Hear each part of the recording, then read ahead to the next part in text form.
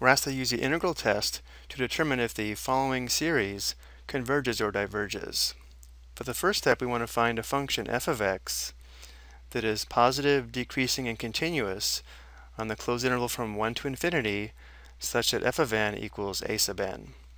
Then if this integral converges, the series converges, and if this integral diverges, the series diverges.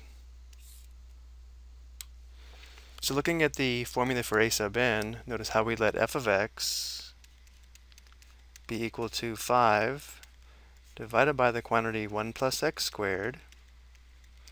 This function is positive, decreasing, and continuous on the interval from 1 to infinity, which we can easily verify by looking at the graph, as we see here. So now we want to find the integral from 1 to infinity of f of x integrated with respect to x. Let's go ahead and factor out the 5 and write this as 5 times the integral from 1 to infinity of 1 divided by the quantity 1 plus x squared. Now we have an improper integral, so we'll write this as a limit. We'd have 5 times the limit as b approaches infinity of the integral from 1 to b of 1 divided by the quantity 1 plus x squared.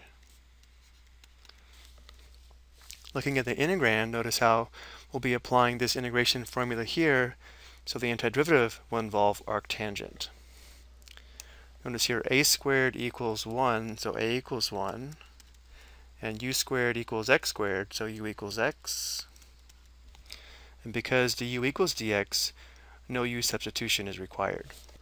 So we'd have 5 times the limit as b approaches infinity of, the antiderivative is going to be 1 divided by a, which would be 1 divided by 1. So we just have arctangent of u divided by a, that would be x divided by 1, or just x. And the interval is from 1 to b. So we have 5 times the limit as b approaches infinity of, we'd have arctangent b minus arctangent 1.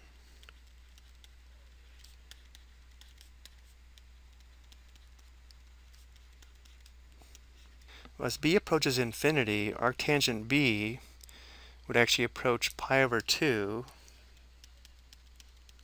Let's look at the graph of arctangent just for review. Notice as the input approaches positive infinity, or the input moves toward the right, the output, or the y value, is approaching pi over 2. We can also see arctangent 1 would be equal to pi over 4. Which means we have 5 times pi over 2 minus, again, arctangent 1, which is equal to pi over 4.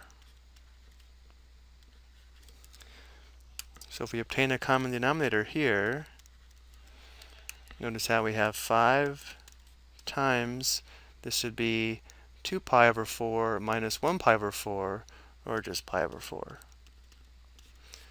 So the integral is equal to 5 pi over 4, which means it converges. So if the integral converges, then the infinite series also converges. And notice how here arctangent 1 came out to a nice value. Sometimes it might not, and we'd have to use the calculator to get a decimal approximation. Now let's go ahead and summarize the results. We can say the integral from 1 to infinity of f of x, which again was 5 divided by the quantity 1 plus x squared, integrated with respect to x, converges. So, by the integral test, the infinite series